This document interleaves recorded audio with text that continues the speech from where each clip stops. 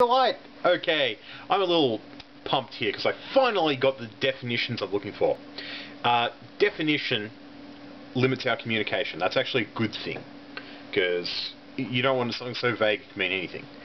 Our communications are...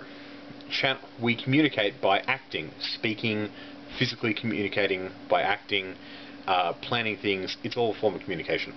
Our actions, once they have communicated stuff, give us experiences, and our experiences enhance or detract from our definitions.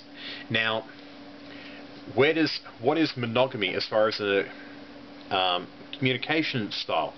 It's an incredible amount of devotion. It shows a depth of emotional commitment to people that most individuals do not have. We don't want to commit to that. I mean, you talk to most guys about commitment, and they treat the word like it's a plague, you know. Commitment, don't want to touch it. What I'm saying is that the reason our society has been so gung-ho on monogamy is because it's being pushed by people who are looking for a social control mechanism, and that mechanism is... there is no better mechanism than our feelings and our emotions and our sensations to control us.